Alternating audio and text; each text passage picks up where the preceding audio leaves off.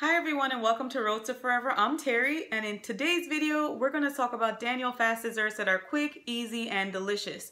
But before we jump into today's video, I just want to take a moment on behalf of Kyle and I to say thank you. We are thankful to all of you who have watched our video, subscribed, shared our videos, and commented down below. You guys are amazing, and we are just so truly grateful for each and every single one of you.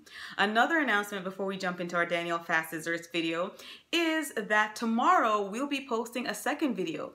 Generally, we only post a video once a week, but a lot of you are excited about these recipes, so we're going to post another video on the Daniel Fast tomorrow at 2:30 p.m. Eastern Time. So if you're not subscribed, make sure you do that right now and hit that notification bell so that when the video goes live, you will be the first to know.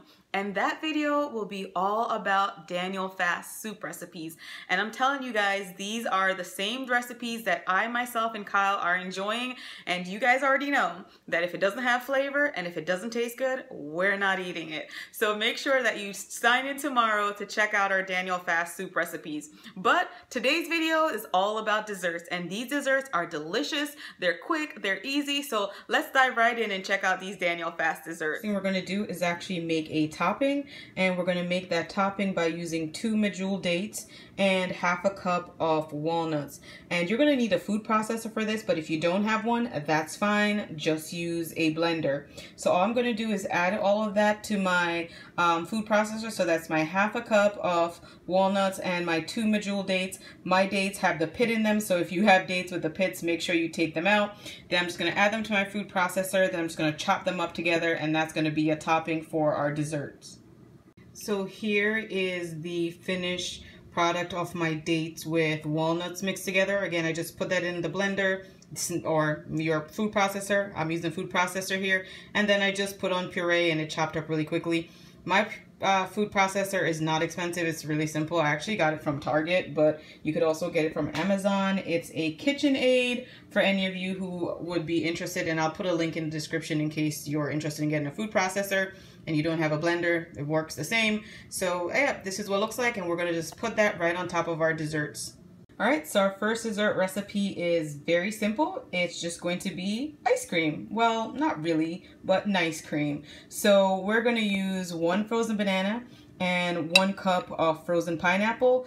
And generally, sometimes I use mango, but we use the mangoes already for smoothies. So what I have left is pineapple. You could swap out the pineapples for strawberries, blueberries, blackberries, whatever fruit you like, but I'm just going to do banana, pineapple, and then I'm going to use my topping that I made earlier with walnuts and dates and put that on top. You can also swap out the walnuts for some other nuts that you like. You also don't have to use the dates, but again, just making sure I have a little nice flavor combination. And you guys also know I love coconut, so if you want, you could also sprinkle some coconut flakes right on top. So all I'm going to do is take my frozen banana and frozen pineapple and add that right to my food processor, and then I'm just going to process that and I'll show you what it looks like.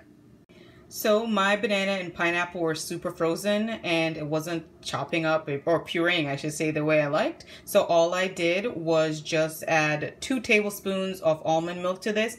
And guys, look at this. It is so delicious. I'm telling you, once you taste this, it's like you're in heaven. So all I'm going to do is just add this to a bowl and add some of my toppings on top, and I'll just show you what that looks like. Alright guys, so here is our banana pineapple nice cream with some chopped dates and walnuts on top. And I'm telling you guys, this tastes amazing. If you tried this recipe, definitely let us know in the comments down below what you think of it and how amazing it is. And as always, if you're liking these videos, just make sure you give us a thumbs up. It helps us to know that we should keep making more content like this. And also share with your friends and subscribe if you haven't already. So we're going to jump right into our next dessert. For dessert number 2, we're sticking with our food processor, and to my food processor I added 1 tablespoon of almond butter, a half a cup of almond milk. You could always swap out the almond milk for something like coconut water, or you could use fresh squeezed orange juice or carrot juice. It's really up to you. And then I have 1 frozen banana. So all I'm going to do is make sure I puree that in my food processor. Then I'm going to add my toppings after I pour this into a bowl. So all I'm going to do is puree this, add it to a bowl, and then I'll show you adding my toppings. So this is what it looks like after I have blended my banana with my almond butter and almond milk. So now I'm just going to add a half of a chopped up fresh banana right on top. And I mean, you can make this look pretty if you want, but I'm just adding it right on top. And then our little mixture that we made earlier of walnuts and dates, I'm going to take some of that and I'm going to scoop that right on top as well.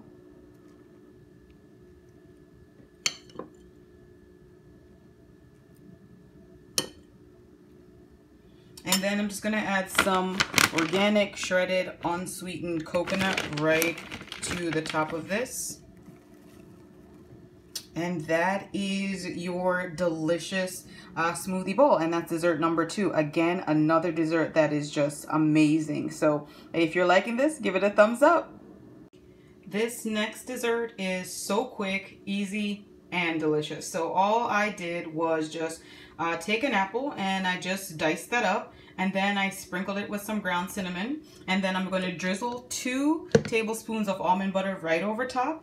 Put it in a microwave for 2 minutes, just so you want to cover it with a microwave safe top. So then leave it in the microwave on high for 2 minutes. Once it's done, take it out, and then all you have to do is scoop some of our dates, walnut mixture that we made in our food processor earlier right on top. And that's your next dessert. So quick, delicious, and it's so simple. So here is my apple, cinnamon, and almond butter mixture. Once I took it out of the microwave after 2 minutes, I just mixed it all up with a spoon, and then I just topped it with my dates and walnut mixture that we made in the beginning of the video. And it's ready to go. You can have it just as it is. If you would rather not have that dates walnuts topping, you could always substitute some hemp seeds, or you could substitute some chia seed. And so with any of these toppings that you've seen in the video, you can always make substitutions for. Hope you enjoy this one. So that's it for our Daniel Fast desserts that are quick, easy, and delicious.